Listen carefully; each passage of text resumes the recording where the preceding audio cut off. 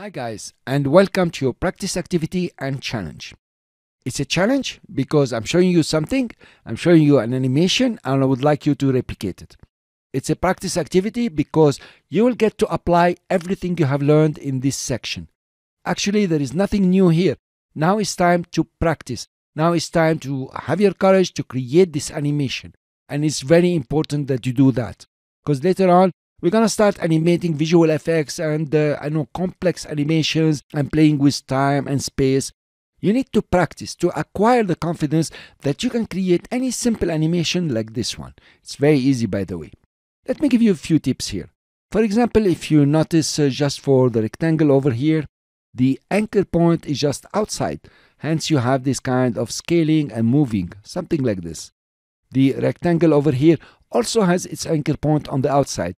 It's only a matter of where to put your anchor point, how to scale, and how to position. It's so easy.